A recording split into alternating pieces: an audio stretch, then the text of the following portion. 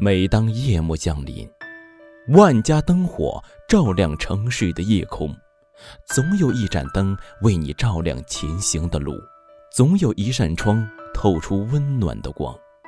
自第二次工业革命以来，随着科技的发展，电已经走进了千家万户，成为生活中不可缺少的一部分。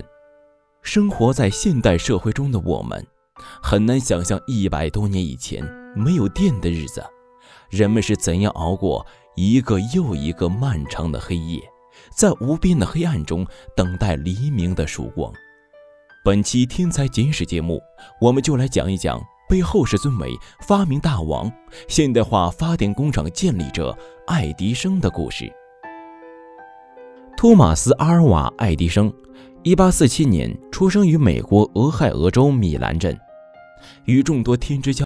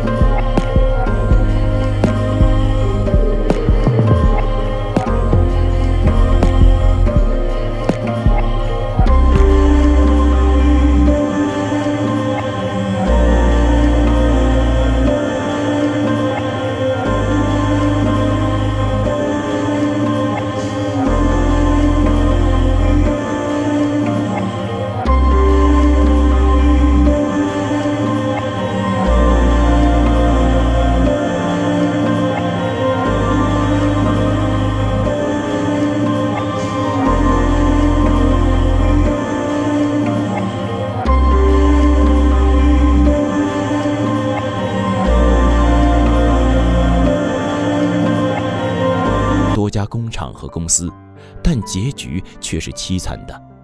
这些工厂不是倒闭，就是被资本挤出局。到了51岁后，爱迪生不光耗尽了苦心经营的全部财产，而且还负了很多的债。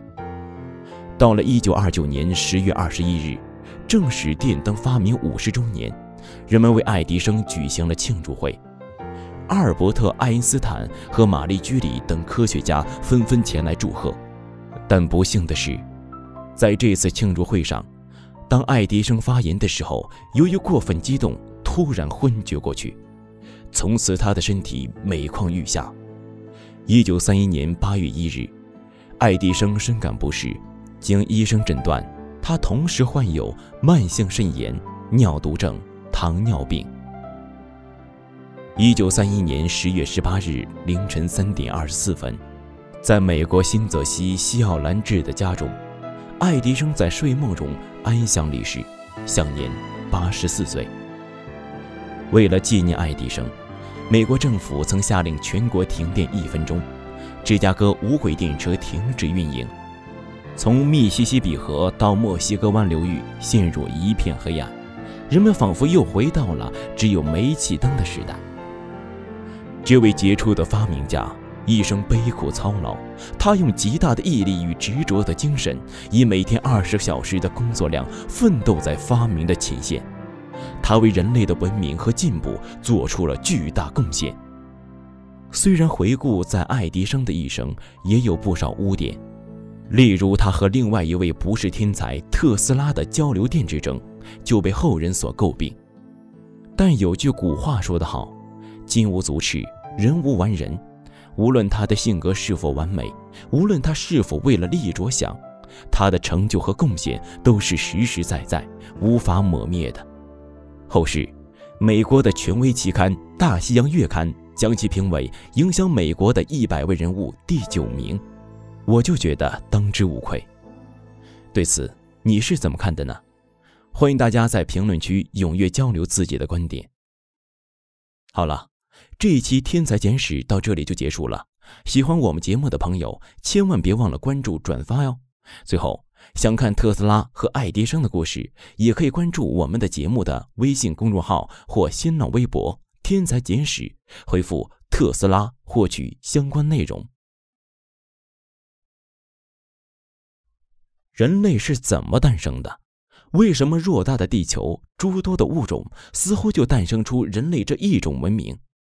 相信每个人对这个问题都曾有过或多或少的思考吧。咱们下周2下一期天才简史节目，一起走进这位解答人类起源之谜的天才传奇的故事。